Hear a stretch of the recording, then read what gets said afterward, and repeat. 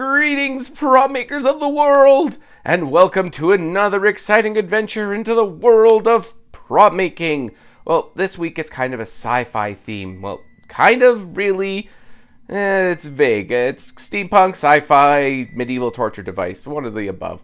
Regardless, this is a great prop made out of a concrete form and EVA foam. It's pretty much the exclusivity of the whole thing. It's a really great... Oh, wait a second. I can't forget the bowls, which for some reason I call a tub in the video. This is a great prop, and I really like how this thing turned out, and I hope you enjoy it too. It's a very straightforward build with tons of room to adapt and change it to how you want. Anyways, I won't say much more. I'll just leave it be. Enjoy the video.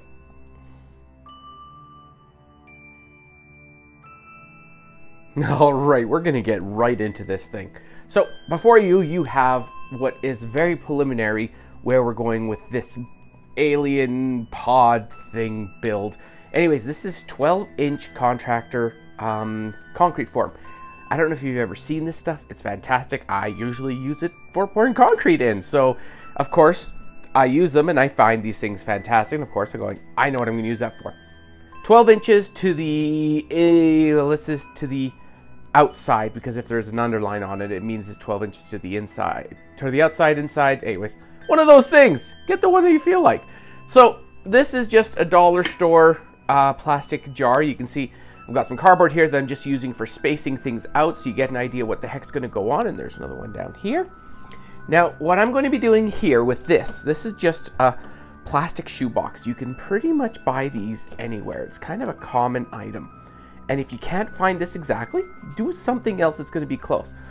So what we're going to be doing with this is going to become the window. But it's not going to stick out this far. I'm going to have it stick out maybe that far from the front. And then I'm going to be finishing the sides. I just really like the idea of having a broken surface on this to make it look good. Now, how you get this into place is going to be a bit fun. I'll go over that once I get it and how I actually did it. And it's easier to explain once it's in rather than trying to hold it up like this and go, anyways. So, I'm going to get into here. Next time you see this is going to have a hole cut in this tube. And I'll tell you how you go about making sure it looks good and squares up and all that.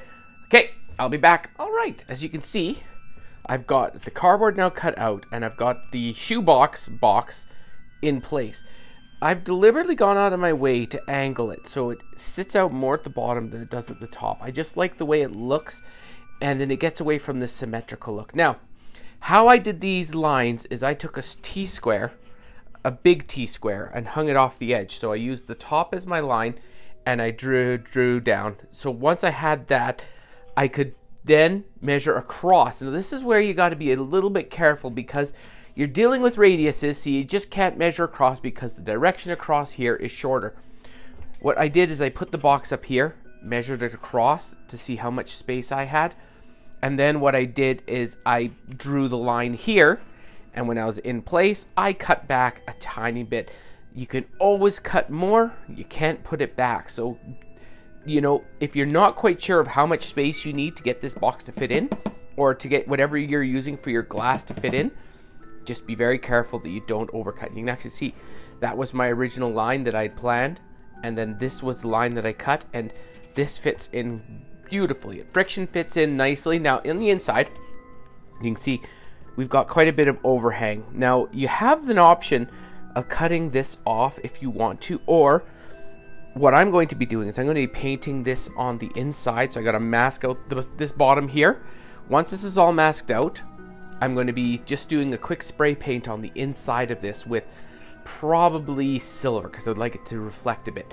And what it does is it's going to make it look like, and it's kind of hard to see on the camera, but because of how it's set up, it's going to make the walls of this tube look like they're 2 inches thick.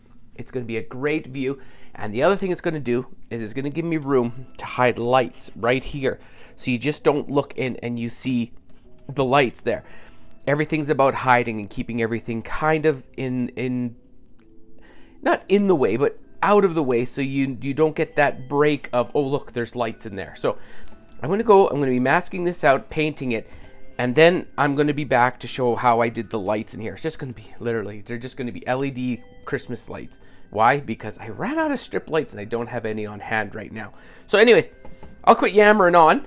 I will be back once I have this painted and masked out. And I may even do, because when we're all done, there's more going on this than just what we're seeing here. And when we're actually done, we're going to hot glue this in place so it doesn't move. I'll show you what goes on. Of course, I'll keep you in the loop because that's what I do, and I'll talk your ear off doing so. I'll be back. All right, our cylinder has now turned into a green cylinder. And as you can see, I used 1/8 inch EVA foam and stuck it to the whole cylinder, or the whole case, as whatever we're going to call it, to get a good, nice, paintable surface on it. I didn't want the lines from the spiral showing up, so this is where we are now. Using this spray adhesive, it's Elmer's, because I ran out of my 3M stuff and I can't find it in my local stores, so this works well. The only thing is when you put it on, spray the surface first and then spray the back of this foam. Let it sit for about 10-15 seconds and then stick it together. It works very much like contact cement and it actually turns out pretty brilliant. And then just make sure that you don't stack your seams. And if their seams are open a bit, that's fine. You're going to see what's going to happen after here. Once this is all dried, I'll come back and I'll show you what my final trick is. And you're wondering, Sawin, why did you do this all in green? I did this all in green because green is one of the hardest EVA foam colors to use. And since I'm spray painting this thing from top to bottom, there's absolutely no reason to use up a color foam that I don't use very often. So this is where we are. I'm going to come back. I'm going to show you what we're going to do to finish this up to make it into a banded metal look.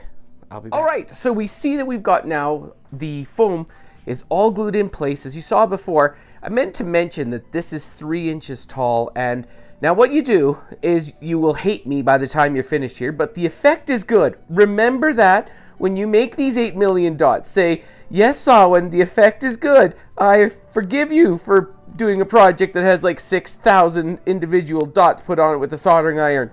Yes. So, each of these dots, yes, soldering iron.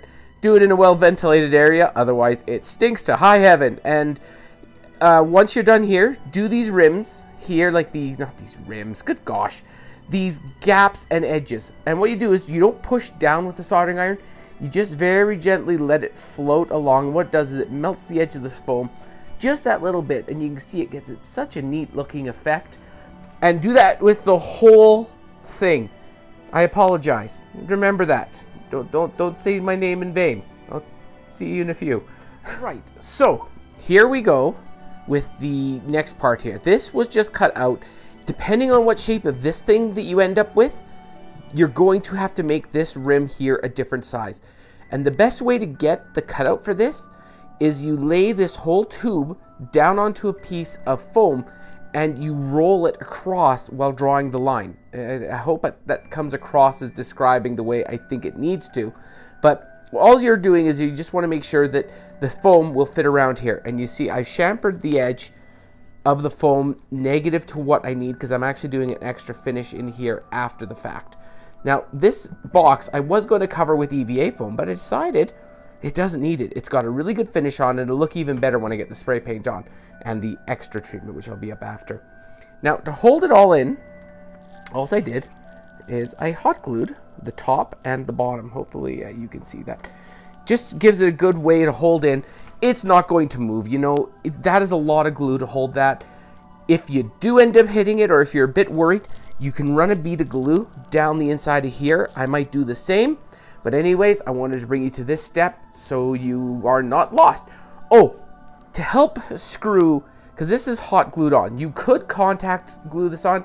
I just always find that with these curves, it's hard to hold. So what I do is there's already going to be rivets here when I'm all done. So all I did is I marked out, you can see the pen there. I marked out where this was going to go. Then I put the hot glue down, put the foam down so I know what the placement was, and then I just put a screw through each one of these to hold it in place as the glue dries. Technically they can come out, but I'm leaving them in there to keep it in the same. You can see on the same side here, it turned out really well. Anyways, I'll be back to discuss the front here, and then we'll be moving on to the top, the bottom, and how to hide a bird without anybody noticing it. All right, so paint is on. If you thought soldering all those holes was bad, imagine painting each one individually with a paintbrush. If you have spray paint, just do spray paint. I have silver and I needed a base coat and I didn't have any black spray paint left, so I had to go through the mind-numbing experiment of using a paintbrush on every one of these. And heck, I'm going to revise what I said before. Use black foam for this and save yourself a lot of trouble. Do as I say, not as I do. Anyways, here we go. You can see now that I've got a base coat on this as well. Now, the one thing new that you didn't see before is this.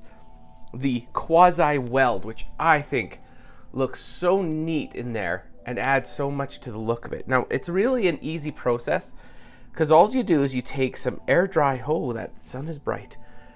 You take some air dry clay and you just make like a snake for it and put it in the edge, and then using the back of a pen, you just keep on pushing it along, and what you do is you create these ridges. It's not a perfect look for a weld, but you know what? In terms of here, it's as good as you need it to be. Anyways, I'm going to be building a front faceplate, which is pretty straightforward. It's just a piece of EVA foam with the piece cut out, and then I'm going to start working on the tops here. I'll be back to discuss those. Those are actually pretty straightforward, and this is pretty straightforward. Then I'm going to be painting this whole thing with spray paint. I'm just waiting for my paint to dry. You see it's still wet there. Anyways, I'll be back in a bit, guys. All right, so we're back, and we are working on, I probably said we're back 15 times. Thinking back, I'm going to see all this in editing going, Samhain, you got to find something else to say when you start the new sequence of the video. It's sounding repetitive. Anyways, so up here, there's a link to this little thingy. It's just for drawing circles. It's a short, it takes like 60 seconds to watch. Anyways, these are 14-inch circles, and then because of what I have, this on the inside, I believe, is a 12-inch circle. No, it's 11.5, because the bowl was not just quite big enough to fit the top of this. Now, what you want to do is you want to cut out your circle. I did a second line on the inside just so I can line up the actual bowl when I put it on. And then the other side here, you just want to go through and you want to take this surface off. So when you put the contact cement on, it has something to bond to. Now, what you're going to be putting on is these. Same EVA foam. Actually, you can cut it out of the same piece that this circle came out of because you're going to have the leftover. And I just pre-bend it a little bit so it will follow the contour a little bit. So when I go to put it on, it doesn't fight me as much. Anyways, so what you're going to be doing is you're going to be putting one on this side, like a full circle, then one on this side. Now, what it is interesting, is this allows the top and the bottom to friction fit onto the tub. So, or the tub, but the cylinder. So once you've got these on, you don't need anything else to attach to the top and the bottoms, because once this goes on, it really slides on tightly. I'll show you here what's going on. So here is the finished version where everything's been contact cemented on and finished. You can see I've put some more of these gems on, and I'm putting this to the inside so I don't see this texture, but I really liked how this texture looked on the outside of the top, so I kept it. I didn't want to actually sand that down. I like the way it looks in terms of the metal. And now, just one more thing to grab out of the way. That is going to be glued down quite quickly here, actually. And this becomes the top. I'm still thinking about putting in one more circle on the top here, just to finish this off, because I don't want this all to be clear, and then I can do a few more bolts if I want to, you know. But anyways, this is where we are. You have to build. I'm going to do the good old Lego thing where you go through all the instructions at the end. It says ×2 down here, and you're like, oh, come on. You could have warned me at the beginning.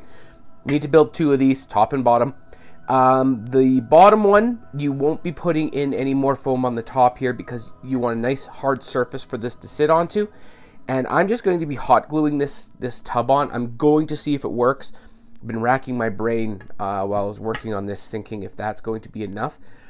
I guess we're going to find out in the worst possible way. No, actually, since this is all on the surface, if it doesn't work out, I'll let you know and I'll come up with something else, and maybe the next time you see it, it'll be completely different. Anyways, you've got some options here. I'm going to be spray painting this whole thing the same color as the rest of the tube, but if you want to, you can mask parts of this out so you can have light shine through from the inside, like do runes or something. Lots of options when you got this plastic bowl, and these were just picked up at the dollar store in the kitchen department, you know, because me and dollar stores, I love the things. So I'll be back. I'll quit yammering, and actually the next time you see this, it will most likely be completely painted and ready to go. I'll start going on to final assembly. Anyways, I'll be back. All right, we are now at the point where we're finally assembled here. So you can see I went through, and on each of these I just hit these with the Dremel, and you can see the layer of hot glue here to hold this all together. On the bottom, I did a little bit more hot glue because we have the weight down. In reality, the difference between the point where the glue sits and the area that the tube comes to is about 1/4 of an inch. Even with weight, it's not going to sag the EVA foam.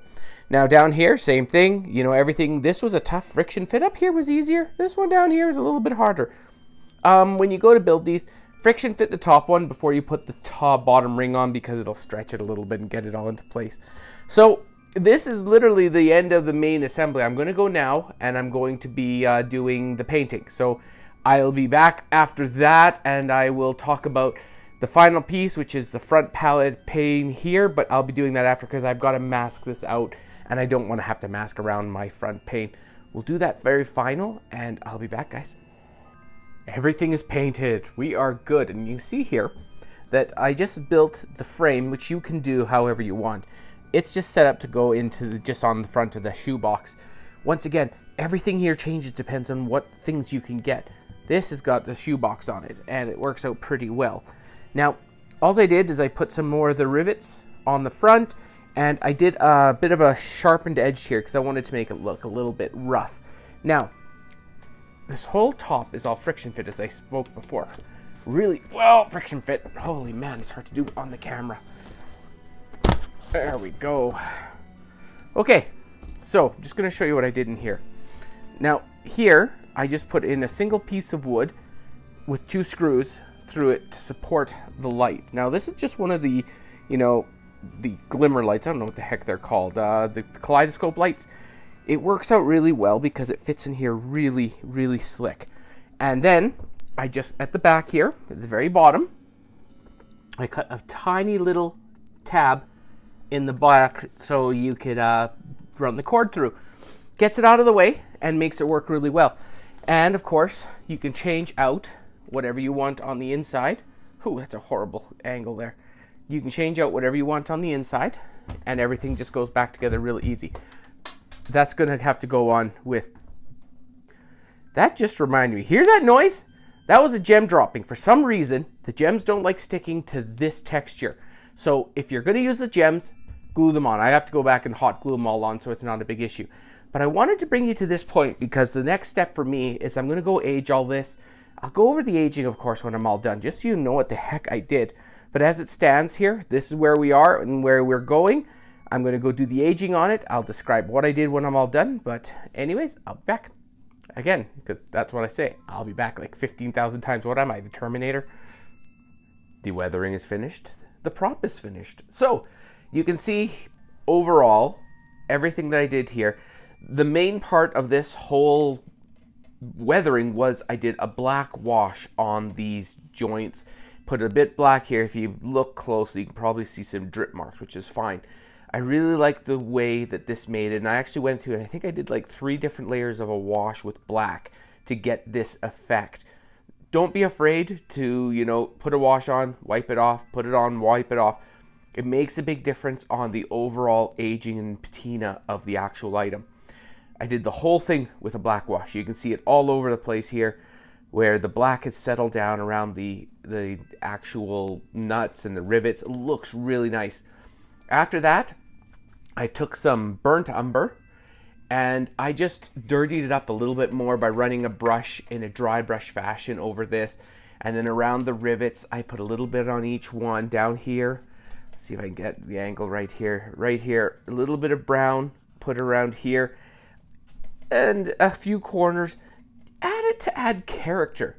You know, it doesn't have to be perfect. You can actually see really now where all that brown comes in, but regardless. And the only other thing that I did is I taped that cord down the side so you can't see it at the back. Anyways, this thing is done. I hope you enjoyed the trip into the realm of sci-fi slash steampunk slash medieval torture device. No, I don't think that's what that is. It was fun. I like how this thing turned out. If you liked it, please hit that like button down below. If you really liked it, you can hit the subscribe button. But regardless, I'll be back next week for the next one. Or actually, what I may do for the next one is I may do like an extra credit, because there's more stuff I would like to do to this, but I don't want to make it so complicated that it puts people outside the range of doing it. I've got some stuff I could add to it, but it's more specialty stuff, and I can't just say is a general process, yes, just go grab this stuff, because let's be honest, what I'll be doing next would be more expensive and more specialized. So I figured I'd split it out into its own video. I might still do a prop video, we'll see.